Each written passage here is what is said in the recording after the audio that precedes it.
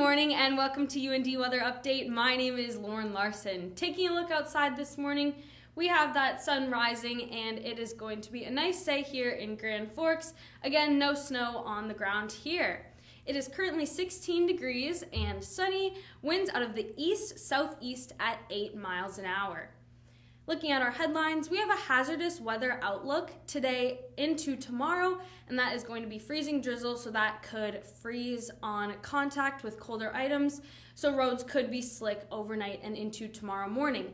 After that, we should have a nice week. And also, happy Thanksgiving. We'll take a look at our Thanksgiving temperatures later in the forecast. Looking at our national satellite and radar, we have this large cold front sweeping across much of the eastern United States, all along here, bringing some precipitation to the northeast right now.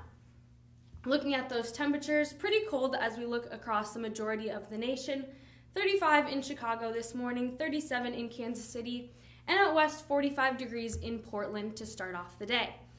Looking at our region, 20 degrees in Fargo and Marshall, Minnesota, 24 degrees in Minneapolis, and teens as we look further north into Minnesota, 16 in both Brainerd and International Falls, and 19 in Duluth. Looking at our futurecast, we see clouds increasing as we go throughout the day, with some precipitation down here. Tomorrow, around 7 a.m., we have this cold front develop and move across us as we go throughout the day, bringing those clouds, and we see all this precipitation down in Wisconsin and Iowa and southeastern Minnesota. But clouds lingering as we go throughout that day. Today in Grand Forks, the high is 34, and expect a nice day with mixed precipitation tonight. Winds out of the southeast at 5 to 15 miles an hour, gusting up to 25. For the region, 42 in Bismarck and 38 in Minot is the high today.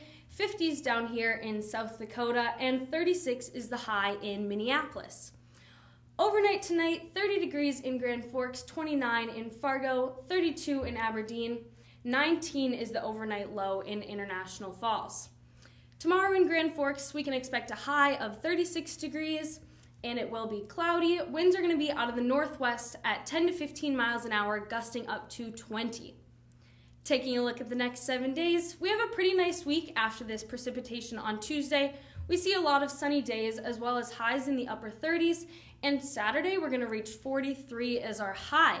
Thank you so much for tuning in to UND Weather Update. My name is Lauren Larson.